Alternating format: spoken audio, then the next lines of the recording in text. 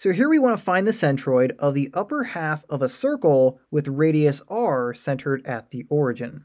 And so here we have that circle that we're talking about. We have a circle with a radius of r. What we want to do is find the centroid, or the center of mass, for the upper half of this circle. And so I'll shade that in. This top half of the circle is the part that we want to find the center of mass for.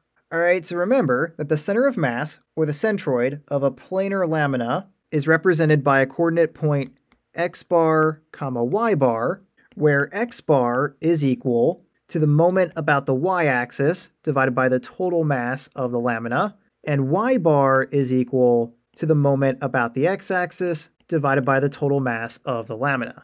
Alright, now before we go ahead and start calculating things here, it's important to understand what we're trying to find here. The center of mass, or the centroid, of the upper half of the circle will be a point somewhere within this semicircle where we could balance the lamina. Right, so what I mean by that is if you were to cut out a shape of a semicircle out of a piece of paper such that it was shaped just like this, we're looking for the point on the semicircle where you could place a semicircle on your finger and be able to balance it while holding your finger straight up in the air, right? We're looking for the balancing point of this semicircle. And so thinking about that logically, the center of mass of the semicircle should be a point that evenly divides the mass in all directions. And so in terms of an x-coordinate, where we would want to balance this semicircle, it makes sense that we would want to balance it along the y-axis, right? Where x equals 0. Because this upper half of the circle is symmetrical. It's symmetrical about the y-axis.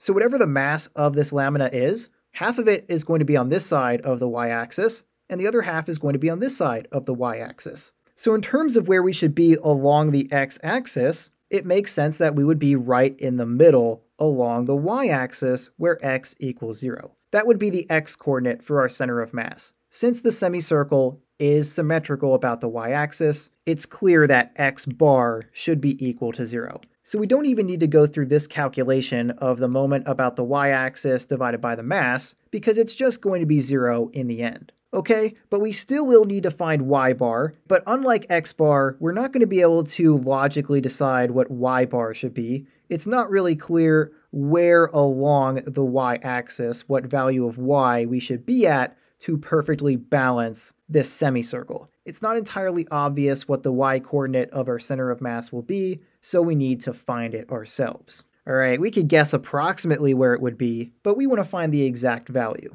So to do that, we're going to need to know the moment about the x-axis and the total mass of our semicircle. And I'm going to start with the mass. In general, for a planar lamina, we say that the mass is equal to the density, which we represent with rho, times the integral from a to b of f of x minus g of x times dx. And of course, this integral right here represents the area of that planar lamina. All right, so a and b would represent the two values of x that the area lies between. F of x would be the function that bounds the area above, and g of x would be the function that bounds the area below. However, we don't need to set up this integral in this case. This integral, like I said, just represents the area of our lamina, which in this case is a semicircle, and we know what the area of a semicircle is, right? Or at least we know what the area of a circle is, and so if we know what that is, we can just divide it by 2. So if this is a circle with a radius of r, we know that the area of a circle is equal to pi r squared, so the area of a semicircle will be pi r squared times 1/2. 1/2 of the area of an entire circle. All right, so that's going to be the area of this planar lamina here, or our semicircle. So we don't have to go through the process of integrating to find the area. We can just use our knowledge of a circle to say that the area of the semicircle is pi r squared times 1/2. So I'm going to replace that for our integral here. This integral, like I said, just represents the area, and so the mass will be equal to rho times 1/2 times pi r squared. All right, so that's the total mass of our planar lamina. Now, unless stated otherwise, we usually assume that the density is 1, and in this case, we're not told what the density is, so we could assume that it's 1, but I'm going to leave rho in this calculation, and I'll show you how it cancels out at the end. because rho is also going to show up in our calculation for the moment about the x-axis. And so let's work on that next. Now the formula for the moment about the x-axis looks like this. The moment about the x-axis is equal to rho times the integral from a to b of 1/2 times f of x squared minus g of x squared times dx. All right, this is the formula that we use to calculate the moment about the x-axis for a planar lamina. Okay, now in order to set this up, we need to know a couple things. We need to know what two values of x our lamina lies between, and we need to know what f of x and g of x are. And these two functions correspond to that same integral we looked at earlier for the area in order to calculate the mass of the lamina. All right, so f of x is the function that bounds the lamina on the top, and g of x is the function that bounds the lamina at the bottom. So in this case, f of x is going to be whatever this curve is here that represents our circle, at least the positive half of it, and g of x is going to be this line right here, the x-axis. That is what bounds our lamina at the bottom. And that's actually pretty easy. The x-axis is just the equation y equals 0. So we can say right away that g of x right here, g of x is equal to 0. But how about f of x? What will be the equation of this half of the circle? Well, first, let's just represent this whole entire circle with an equation. The general equation for a circle centered at the origin is x squared plus y squared is equal to the radius squared. In this case, the radius of the circle is just r. So we have x squared plus y squared equals r squared. But we just want the top half of the circle. We don't want the entire circle. So what we can do to find the top half is solve for y. So if we subtract x squared from both sides of the equation, we'll have y squared is equal to r squared minus x squared. And then we can take the square root of both sides. That will give us y equals the square root of r squared minus x squared. And this right here will represent the top portion of this circle, the upper half. If we wanted the lower half, all we would have to do is put a negative out front of this square root, because when you take the square root of both sides of the equation, what you're saying is that y is equal to plus or minus the square root of r squared minus x squared. We're just choosing to use the positive version for the upper half of the circle.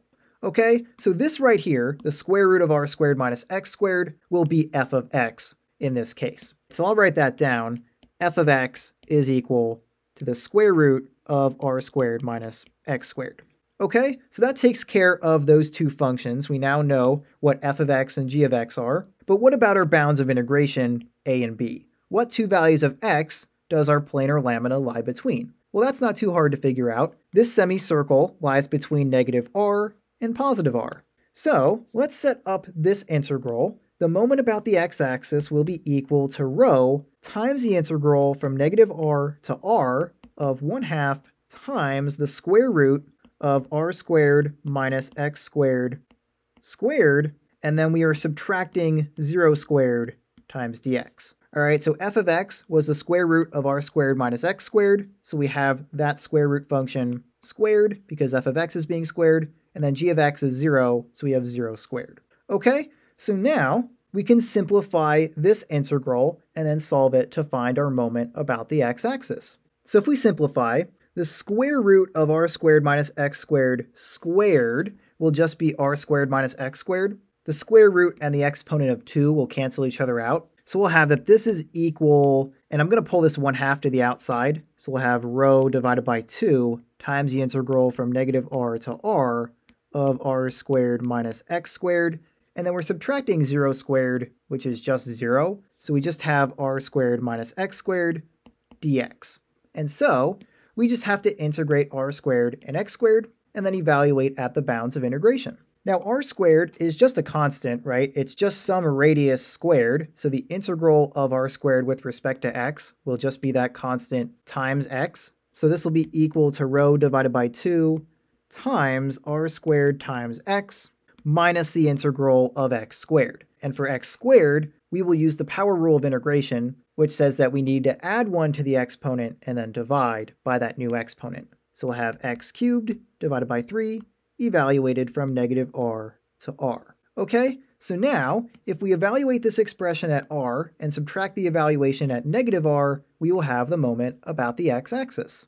And so let's start by plugging r into this expression. This will be equal to rho divided by 2 times r squared times r minus r cubed divided by 3, and then we will subtract the evaluation of this expression at negative r. So let's plug in negative r. We'll have r squared times negative r minus negative r cubed divided by 3. Okay, now if we simplify, this is equal to rho divided by 2 times r squared times r will be r cubed. So we have r cubed minus r cubed divided by 3 minus r squared times negative r. That will be negative r cubed. And then we have minus negative r cubed. When you cube a negative value, it stays negative. So we'll have negative r cubed divided by 3. And now we can simplify further. This r cubed would be 1 r cubed. So for subtracting 1/3 r cubed from 1 r cubed, we would be left with 2/3 times r cubed. So this is equal to rho divided by 2 times 2r cubed divided by 3. And then I'm going to distribute this negative through this quantity. But note that these two negatives are going to cancel each other out first, right? Subtracting a negative value makes it positive. So I'm just going to erase that negative sign and make that positive, and then distribute this negative through here. So this negative will make this negative r cubed positive. So we'll have plus r cubed, and then this term will be negative. So we'll have negative r cubed divided by 3. All right, now just like what we did right here, r cubed minus r cubed divided by 3 is just going to be 2/3 times r cubed. So I'm going to rewrite that right now. We'll have another 2r cubed divided by 3. And if we add these two terms together, we'll have 4r cubed divided by 3. So the moment about the x-axis is equal to rho divided by 2 times 4r cubed divided by 3. That is the moment about the x-axis. All right, so now we have the moment about the x-axis for our planar lamina, and we have the total mass of the planar lamina, which means we are now ready to calculate y bar to finish off our center of mass, or the centroid. We have that y bar is equal to the moment about the x-axis divided by the total mass. So we'll have y bar is equal to the moment about the x-axis. We have rho divided by 2 times 4r cubed divided by 3, and that will be divided by the mass, which is rho times 1/2 pi r squared. Now rho times 1/2 will just be rho divided by 2, and then we'll have pi r squared. Okay, now the first thing that I notice here is that we have a rho divided by 2 in the numerator and denominator, and so those are going to cancel out. And so what I said earlier just came to fruition. I mentioned that rho is going to be canceled out in our actual calculation for y bar, and so that's typically why we just assume it's equal to 1 if we're not explicitly told what the value of rho is, or what the value of the density is, okay? But then, if we divide a fraction by a value, that would be the same as multiplying that fraction by the reciprocal of whatever that denominator is. So what we'd have here is that y bar is equal to 4r cubed divided by 3 multiplied by 1 divided by pi r squared. All right, we just took the reciprocal of the denominator here and then multiplied it by the numerator, right? If we take a look at that value right here, pi r squared, that would be represented as pi r squared divided by 1. So the reciprocal would be flipping the numerator and denominator, which is what we have right here. Okay, so now we can simplify further. Notice that we have r cubed in the numerator and r squared in the denominator. Two of these r's will cancel out with those two r's, and we'll be left with our final answer that y bar is equal to 4 times r divided by 3 pi. All right, we have 4, and then one of these r's is left over from canceling out with r squared, and we're multiplying 4r by 1. So we have 4r in the numerator, and then all that's left in the denominator is 3 pi. So y bar is equal to 4r divided by 3 pi, and x bar is equal to 0. So our center of mass, or centroid, is 0, 4r divided by 3 pi. That is the centroid, or the center of mass, for the upper half of a circle with a radius of r, and if that circle is centered at the origin. Okay, and so with that, that's it for this example. If you want to see some more examples related to moments, centers of mass, and centroids, feel free to check out the video that I have linked here on the screen. Or if you want to see some more videos related to Calculus 2, feel free to check out the playlist that I have linked here on the screen that has all of my other videos for Calculus 2 that might be able to help you. Okay, if you have any questions, feel free to leave those in the comments, but if you don't have any questions, this is all I had for now, so I will see you next time.